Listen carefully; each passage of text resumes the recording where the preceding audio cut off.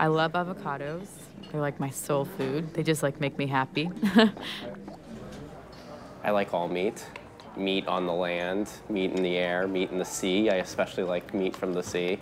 Meat comes in like from all different kinds of places, and it's all delicious. I love anything made with eggplant.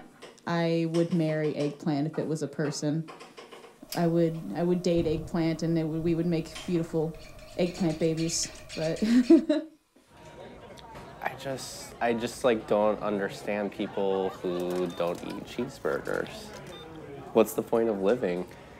They're delicious. About 15 years ago, we first became vegetarian, and it was because of a TV program, wasn't it? Yes. Something about chickens. Yeah, it was a TV program just showing the conditions that factory farm chickens are in, and we were both, after watching this program, we were like, okay, we don't want anything to do with that. Don't want to hurt them.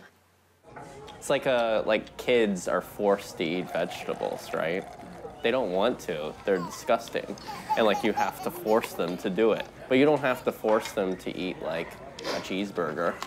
Cheeseburger's delicious.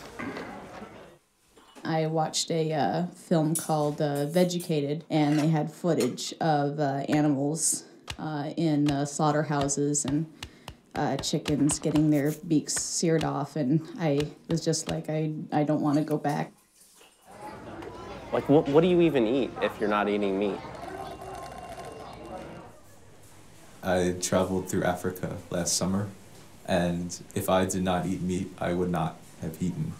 Like, I had to eat a porcupine, and I had to eat a monkey, I had to eat a camel, I had to eat a gazelle, you know? Like, sometimes you don't have a choice.